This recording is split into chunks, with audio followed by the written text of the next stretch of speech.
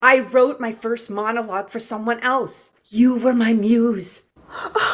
I thought of you in the dark, digging with rats all. This is gonna take me all night. You know, I wish I knew just one professional grave digger who could be discreet, not blab all over New York City what's going on down here. In my day, when you painted a house, you did your own carpentry. I mean, look at this guy. They painted that house pretty damn good here, huh? He's covered with blood. I'm going as fast as I can here. Professional grave diggers, they got this thing. It's a new invention. It's called the backhoe. Is that you, Sue? It's your boss. Why aren't you in the scene with me? Like good friends. They write monologues for you, but great friends, they help you move dead bodies in the middle of the night.